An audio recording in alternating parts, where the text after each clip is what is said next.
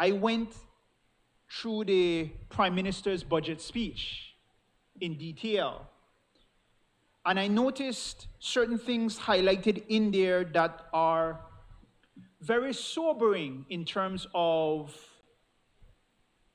our fiscal position.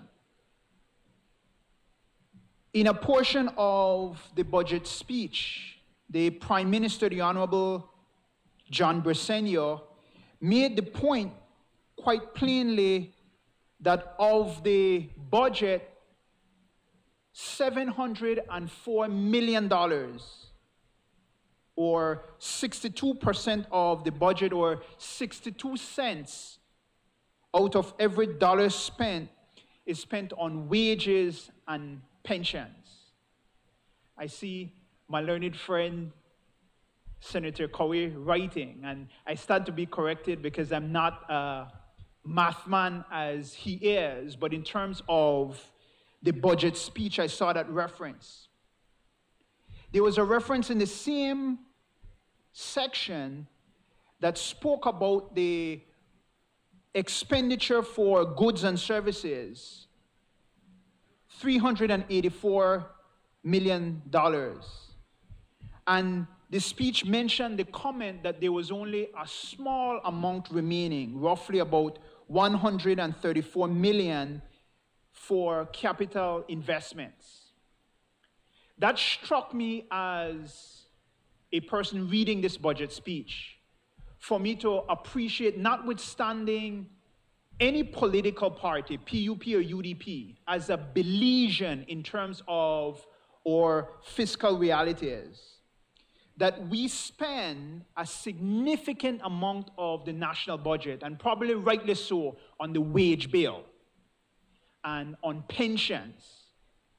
And so I think it is incumbent for us to appreciate that, for us to appreciate the impact of that, and for us to recognize that there has to then be a huge priority on getting value for that money. Government has to prioritize public sector reform. We have to look at areas where individual Belizeans get value for that significant chunk of the national budget.